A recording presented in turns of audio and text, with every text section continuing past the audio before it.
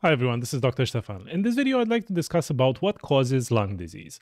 And this is often something that we ask way too late when we've already got a lung problem and we're wondering, well, what could we have done maybe to prevent it? And to be honest, it's not too late in many circumstances, even if you've already developed a lung condition such as asthma, COPD, interstitial lung disease, something else. It's never too late actually to try to remove some of these risk factors and try to actually be in a position where you can get the most out of what you've got, even if you've got a condition, to try to slow down its progression or worsening, or to prevent it in the first place. And I think if you're watching this and you don't have any issues with your chest, or maybe you've had some kind of an infection, chest infection, and you really felt rough, you can imagine living chronically with the lung condition can be really, really difficult. So obviously just trying to prevent that from happening is really important. So the good news is, for many respiratory conditions, we do have a way to prevent it, and that's by breathing in clean air. And I think that's something that we need to keep in mind all the time. Are we breathing in clean air? And that's not only to do with pollution. It's also stuff that we do ourselves to us, what we inhale in our own homes. Are we having fresh air in our own homes? Are we opening the windows enough? Are we cooking and the stoves are releasing a lot of smoke? Is there passive smoking inside the house? Is there active smoking? So if you can notice, I'm not going straight for the smoking as you might have expected, but it is an important risk factor for a lot of airways conditions such as COPD. And in people who have asthma, who also smoke, it can be a big issue. So let me just go about causes for lung disease in sort of a semi-structured way. But first of all, I'd like to, I've discussed in other videos about what the possible conditions we may develop in the lungs may be. And I will link to that video in the description below. But in this one, I'd like to just focus a little bit on causes. And one of them would be infections. So people getting all kinds of infections may develop lung disease. Now, normally this is an acute event. And if you've ever had a cold or an episode of pneumonia, you've struggled with your breathing for a few days, a few weeks, you can know how bad that is. Now, preventing infections is tricky. It's tricky because in many cases we cannot control exactly what we're inhaling. But obviously, as we've been seeing with the pandemic, with the COVID-19 pandemic, avoiding viruses can be really, really difficult. Even despite all the lockdowns and all the things that have been going on, people still ended up getting the virus eventually, sooner or later, because it's something that will be passed on from person to person. And then a person who carries some viruses will go to a different community, spread it there, and it just goes like that. The good news is we've got an immune system that tends to be trained either through, natural immunity. I try to avoid these sort of terms because after the pandemic, anything that you say related to immunity can be misinterpreted, and that's not what I'm trying to do here. But yeah, we do protect our lungs from infection through our own body's immune responses, and those are working all the time, around the clock, at every moment of the day. Our immune system is guarding the entrance, basically. They're guarding our bodies from getting really bad infections, nasty infections.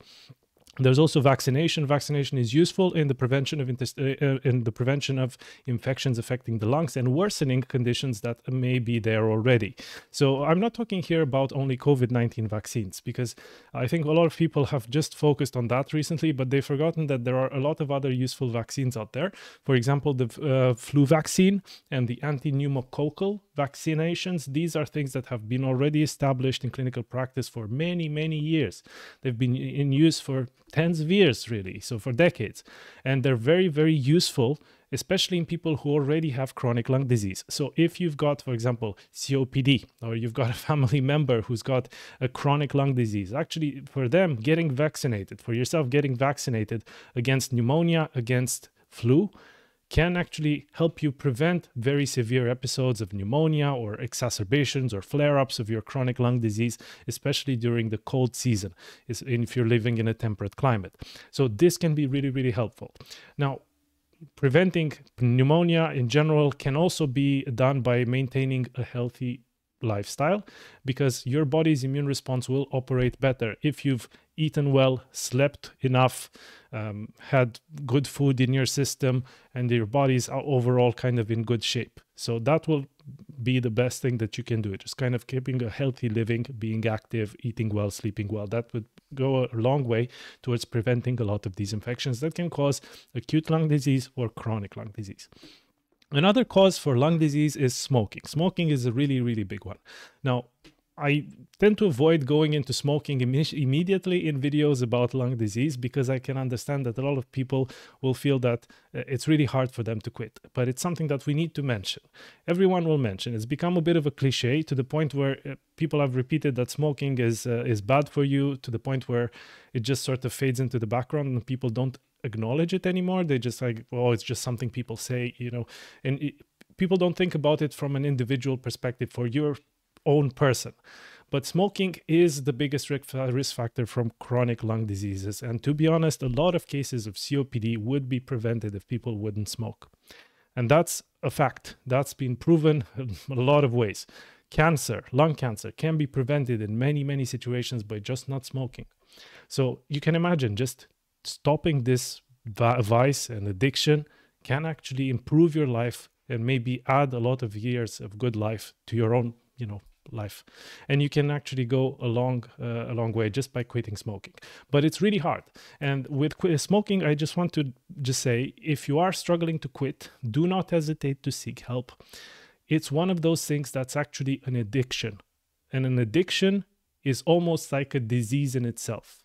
It's something that needs to be treated as a condition, as a medical problem, as a disease, with treatments sometimes to reduce your cravings for smoking, with psychotherapy, support, social interventions, making sure that you're aware of the connections between when you smoke, what you're doing at that moment, trying to break these patterns. It's very, very complicated.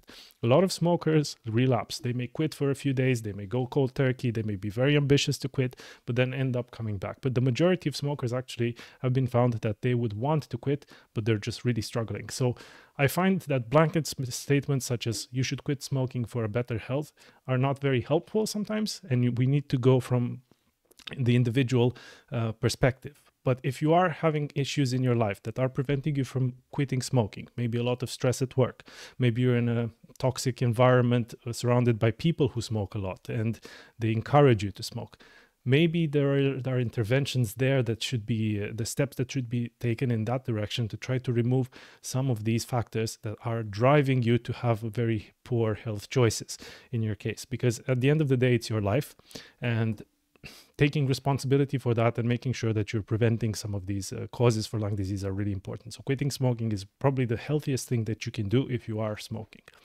The other thing would be, in terms of causing lung disease, would be occupational and environmental exposures. And I think, again, this is one topic where people do not talk about it too much. It's mentioned, we know about it, but we kind of don't focus on it too much. So if you are in a toxic work environment, and I don't mean psychologically, if you are actually working in a mine, you're working in a foundry, you're working in a place where the business that's run there generates a lot of fumes, dusts, things that you're inhaling that you know are bad for your lungs.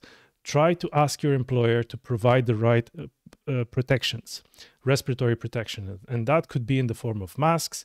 It could be in the forms of opening up the windows, making sure that the place is well ventilated. There are extractor fans. There's maybe some spraying of water on surfaces that produce a lot of dust, so that that stuff isn't in the air and you're not inhaling it.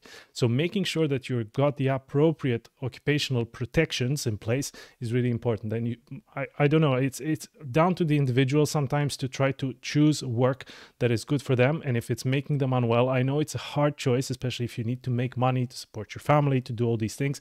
It can be really difficult sometimes to change your job. You don't want to lose a job, but at the same time, you don't want to lose your health, because in the long run, it's not going to be good either for yourself or your family if they will be struggling with you being unwell. So I know this is a hard thing to say, and I don't want to sound like someone who's just droning on about this, but really we need better occupational protection, especially in certain parts of the world where this is not very strongly enforced. And there are a lot of places where we still work in very, very toxic environments.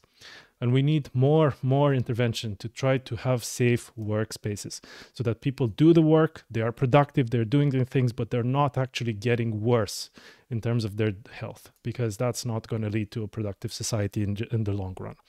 Now, obviously, there are sometimes environmental exposures at home. So we need to bear in mind that there could be things there. And if you are finding that some things around your house, some of your hobbies, some of the things around your home environment are causing you to feel chest tightness, cough, wheeze, you are allergic to certain things in the house, it could be a good idea to try to remove those exposures. So if you are, for example, someone who keeps pets, but the pets are making you feel unwell, maybe you should consider getting a different pet or doing something where you're not actually exposing your airways, your lungs to dusts and things that might be triggering allergic reactions or other forms of lung disease. And there could be a lot of things around the house that you may want to think about. So for example, I will give you a couple of examples. If you are keeping birds, this would be one thing, and you have some kind of an allergy, or your chest goes tight, or you've been told that you're sensitized to birds, probably you should not keep birds around the house anymore. Then or you can keep them outside, relocate them to a friend or something like that. If you have a lot of mold buildup around the house, that's probably something that may drive lung disease in the long run. It's not necessarily that you will get an active fungal infection because of the fungus around the house, because of the mold around the house, water damage, damp, etc. But it could be that you may become allergic to the fungus and develop a form of asthma. So that could be one of the triggers for lung disease, for chronic lung disease, that you will need to struggle then for a long time. If you're doing a lot of gardening, if you keep a greenhouse, if you use a lot of fertilizers, organic potting mixes, things like that that are affecting your lungs, make sure that you're using masks, make sure you're doing it outside. So generally, if you are doing any kind of work, if you're doing it in the open air, it's usually a lot better, whatever that work is, than doing it somewhere inside in an enclosed space where the concentration of the things that you're inhaling in the air will be much higher. That would be one thing. The other thing I'd like to mention here would be air pollution. So obviously air pollution, everyone tends to blame air pollution as a cause for lung disease. But I think the discussion is a little bit more nuanced, because I think the main, especially if you're living in a relatively well-developed place in the world, it doesn't have to be a very rich country, but in most countries that have some kind of social protection in place, you will have actually some controls over what's in the air. Now, there could be a lot of discussion about that. I can touch upon that in a second, but I would want you to think about whether there's anything that's causing indoor air pollution. If you can understand, the theme of this video is that we need to be careful what we're breathing in and the concentration at which we're breathing it in. So if you imagine that you live in a house in which there is a stove that, for example, the chimney is not working very well, it's not sucking out the smoke very well, and you're cooking with that stove, or you're heating your house with that stove, and there is smoke inside the house, that is indoor air pollution. Actually, the concentration of smoke in that enclosed space will be very high, even though you may think, oh, it's just a little bit of smoke from my stove. That could be a form of air pollution.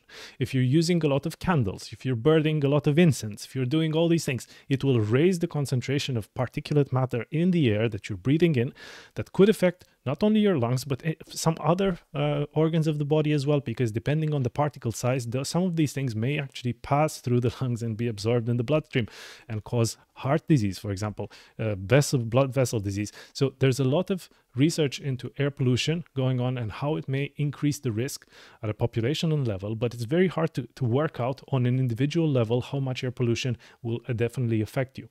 And this is something that I would just think about a lot. If there is something around the house that is maybe a trigger for lung disease.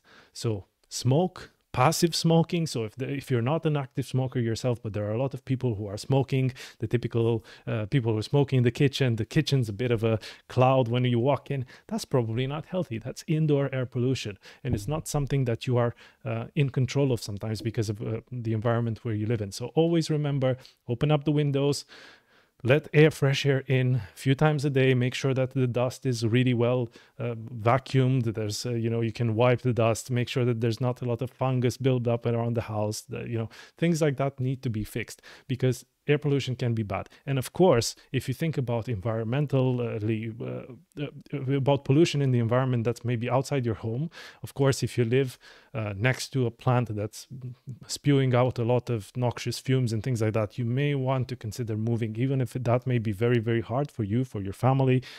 it may be one of the things that you have to take responsibility for and try to live in a safe environment. If you're living next to a motorway where there's a lot of particulate matter from the road traffic, it's not only the fumes that are expelled by the cars, it's actually the particulates from brake pads, from tires, from the wear of the road. All of these generate microscopic particles that can float in the air because they're very, very tiny and small, and you inhale them in your lungs. They deposit themselves in the lungs. They can cause problems long term. So air pollution is a very, very big issue. But it's not always the big chemical plant that's causing these things. Sometimes it could be just road traffic. If you're living next to a busy intersection, that's probably a bad place to live. If you're having things around the house, if there's smoke around the house, if there's all kinds of things burning there, that could be a form of air pollution.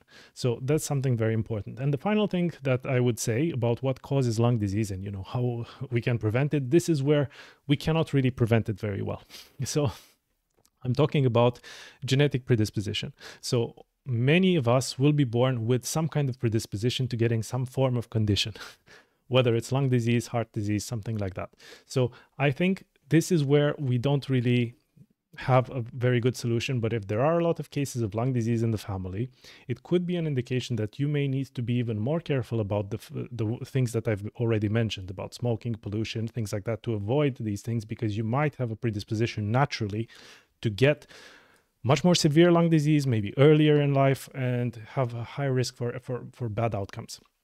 So if you know that there are a lot of cases of lung disease in the family, probably it's a wise thing to have more regular checkups with your doctor to make sure that things are going well. And if there is a lung condition that is detected, at least you'll have the best chance to detect it early, because you already know that there may be cases in the family. So if a lot of people have asthma in the family, you may be at a higher risk of getting asthma. If a lot of people have pulmonary fibrosis in the family that's not explained by anything, you may also be at a higher risk. So having regular checkups with your doctor to catch these conditions early is really important. So I hope you found this discussion relatively helpful. It's a long video, just kind of went all over the place, but I hope it reassures you that we as doctors are also thinking about these things. And I hope that you will be thinking about these things for your own health, to take responsibility and make sure that you have the best outcomes health-wise for you. Thank you very much for watching. All the best and good health.